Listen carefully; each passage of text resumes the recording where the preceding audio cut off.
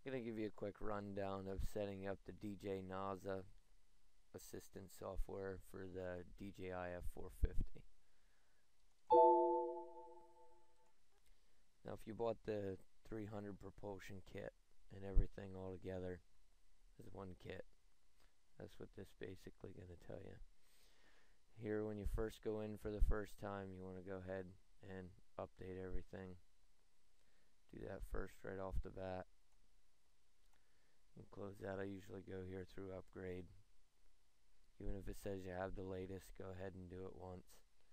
Get it done with, then you don't do any more in here until it says that your firmware version is older than the current firmware version, because it will, even if it is current, it'll keep updating it even if it's current. So you want to check here and stuff and make sure that they are the current versions.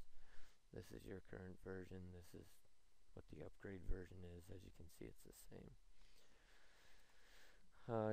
Your view window here, that's just a window to basically give you a overall view of everything.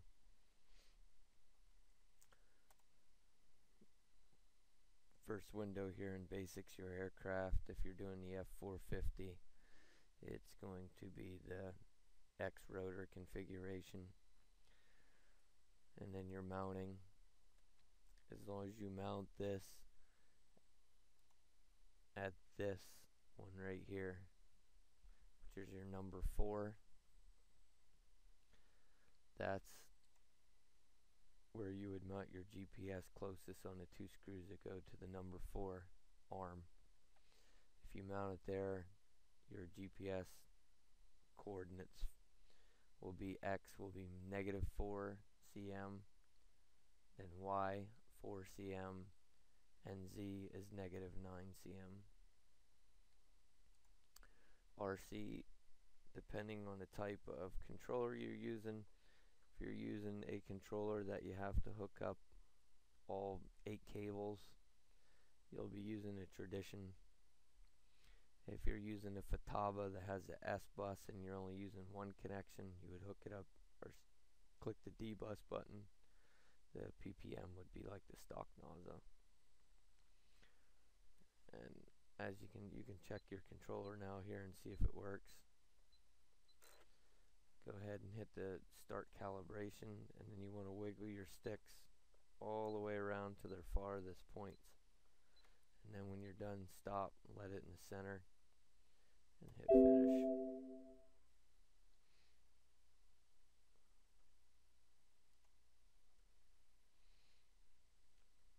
And these should be all fairly centered.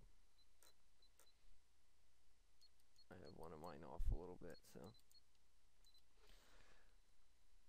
And then you can go over here if you have your X1 for your gimbal control.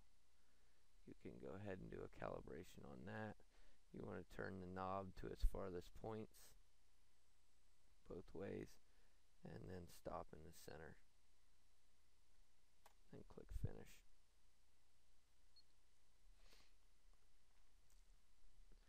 And then you have advanced protection mode. You want to use this for your fail safes and stuff like that. And then you can also set up in your controller for your GPS, your fail safe.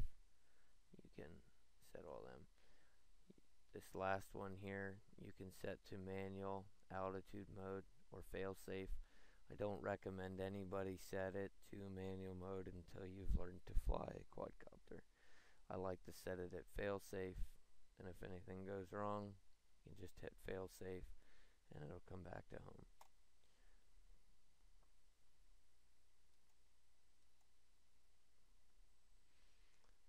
Alright, this is your gain controls. Basic pitch 125, roll 125, altitude 125. Same thing with the roll 125. And then your yaw and pitch, or yaw and vertical at 100, seem to do pretty good there. If your quadcopter is a little heavier or a little lighter, they could change. You can adjust them slightly, but I would start that out as a base point. I have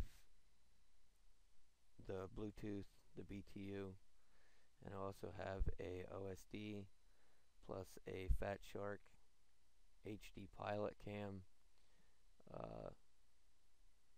a little anti-vibration mount that I made for that, made out of aluminum, an extra battery for the FPV, plus an FPV transmitter and antenna on mine for the weight.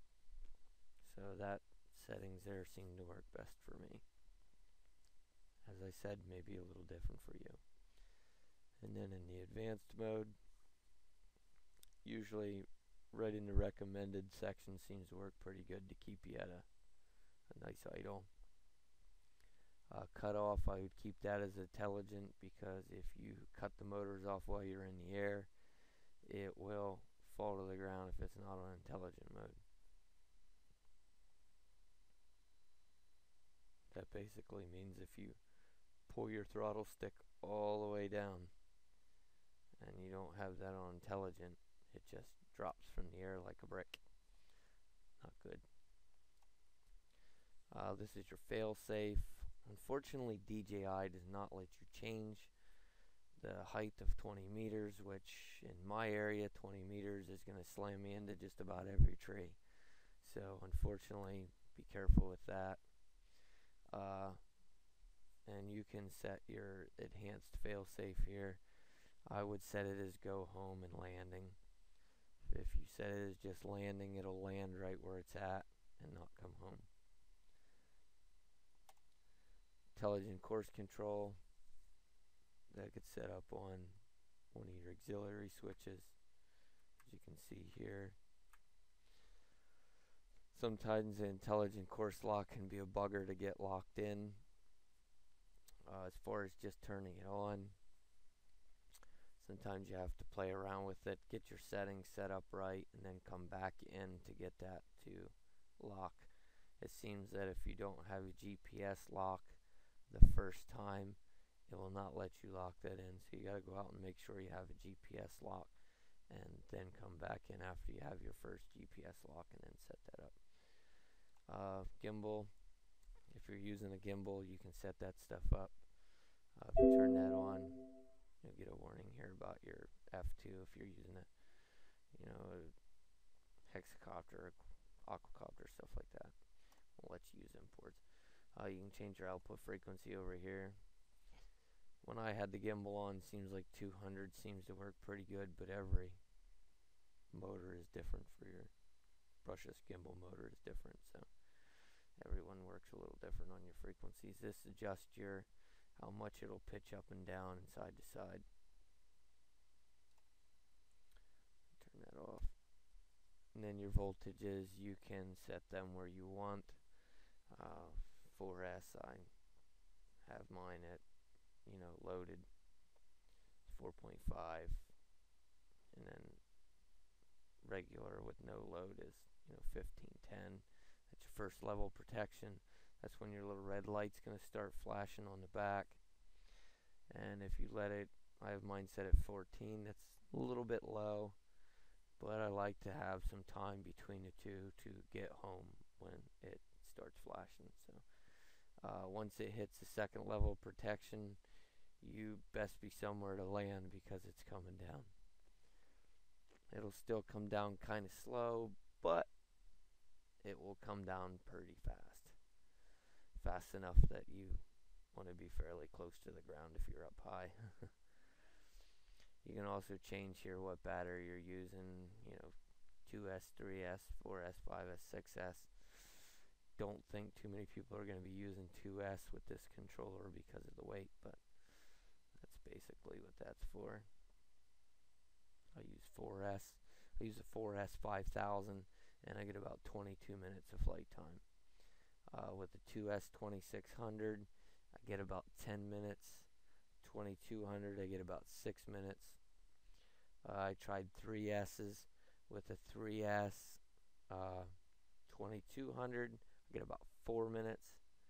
2200, times 2, I get about 7 minutes, and a 5000 3S, I get about 9 minutes. So I stick with the 4S. I seem to get the best out of that with the 5000. And it's a zippy 5000 30C, and I get, like I said, around 22 minutes. I have my controller set with the timer for 20, and I figure 20 is my max. I gotta be landing at that point.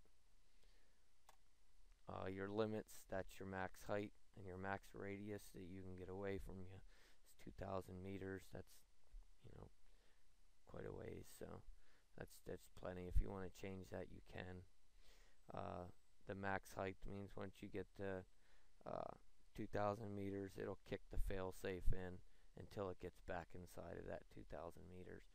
Same with the radius. You get 2,000 meters out from a circle around you, it will automatically kick into fail-safe and come back. As far as the tools, this is where you do your compass calibrations and stuff. I usually do the basic calibration. That seems to do just fine. First time I recommend you do the advanced calibration. Take 10 to 15 minutes. You want to make sure it's sitting on a very level surface before you do that. Go ahead and get it set up, and then any time after that it says you need it, just do the basic calibration. Seems to be fine. Reset BTU, that's for your Bluetooth if you decide to put Bluetooth in. And the upgrade, basically, as I said before, that's the first thing you want to do, is go in and update everything. And like I said, even though this says latest version 4.0, if you click on that, it's going to want to update it, even though your firmware is at the 4.2, 4.02. Same thing here. Info just basically gives you some junk. It doesn't really matter. It's your current software version. Alright, that's about it. And then you don't have to hit save or anything, does it automatically. And everything will be set up. You should be good to go. Thanks for watching.